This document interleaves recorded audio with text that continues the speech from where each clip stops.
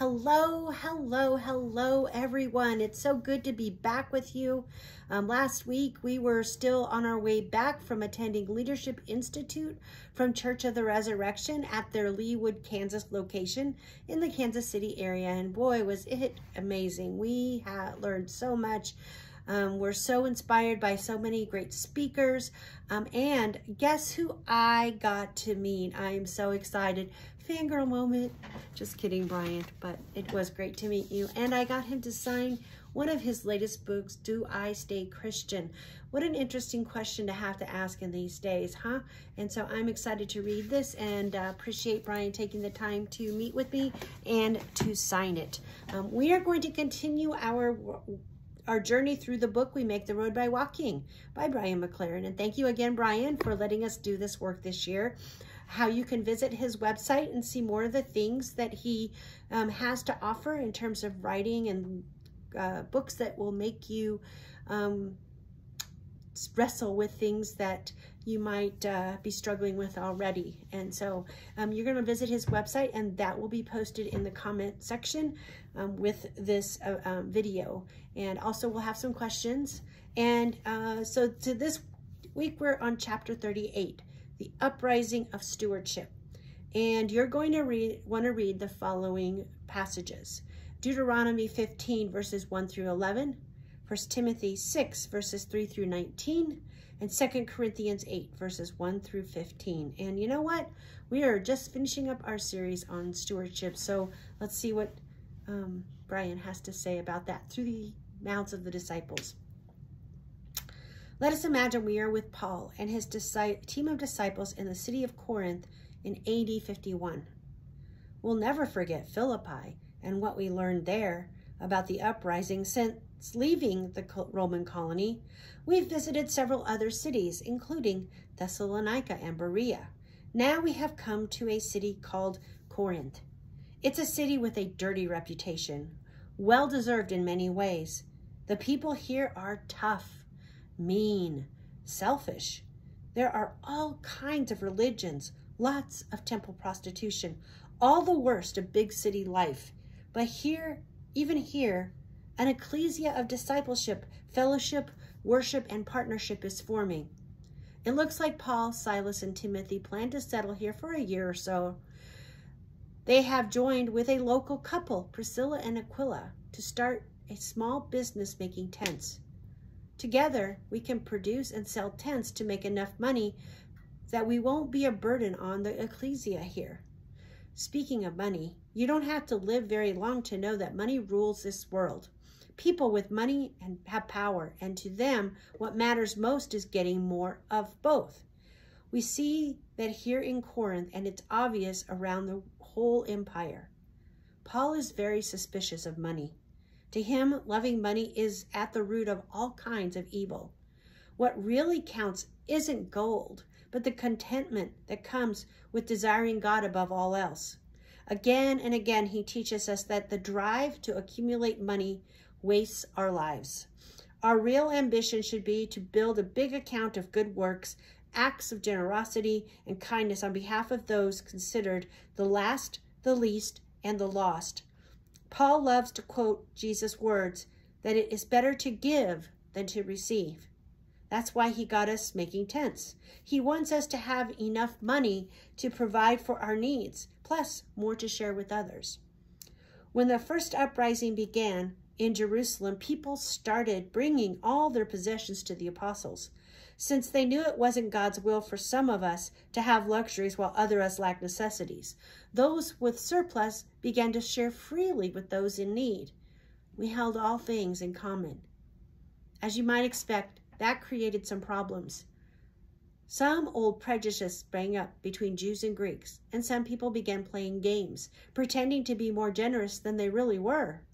In spite of the problems, holding all things common was a beautiful thing. Some of us still practice the all things in common rule, as they did at the beginning, and some have modified that rule. But what hasn't changed and what must never change is this. We realize that the systems of this world run on one economy, and we in the commonwealth of God run on another. In our alternate economy, those who have a lot don't hoard it. They share it.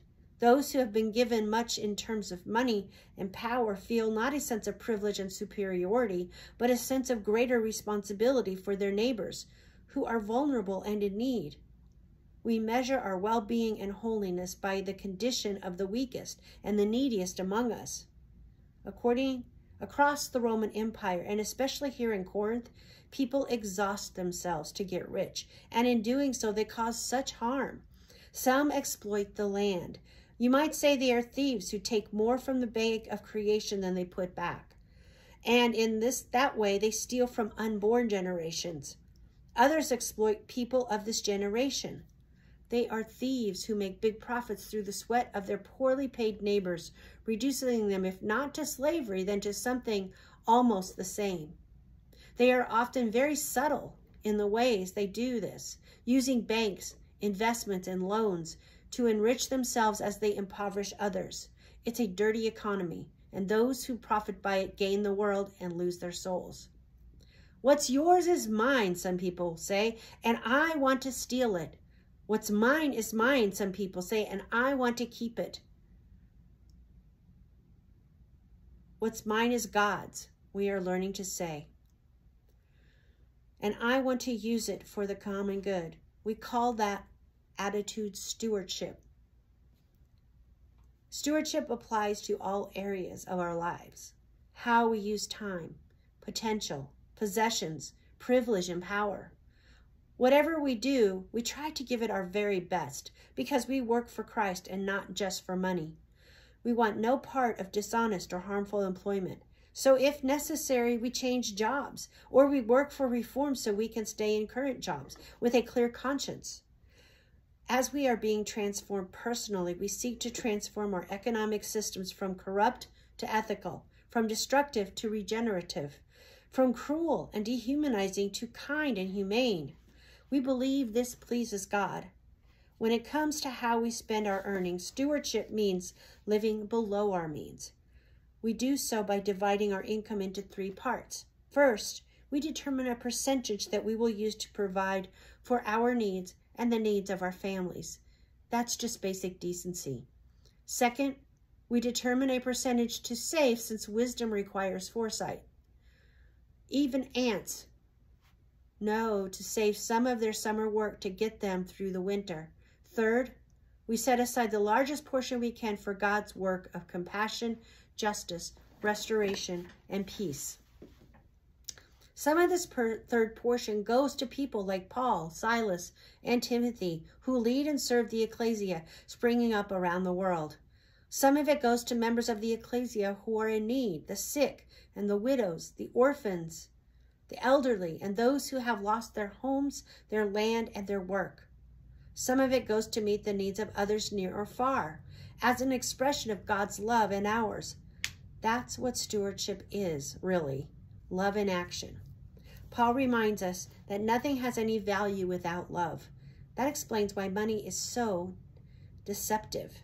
It deceives people about what has true value.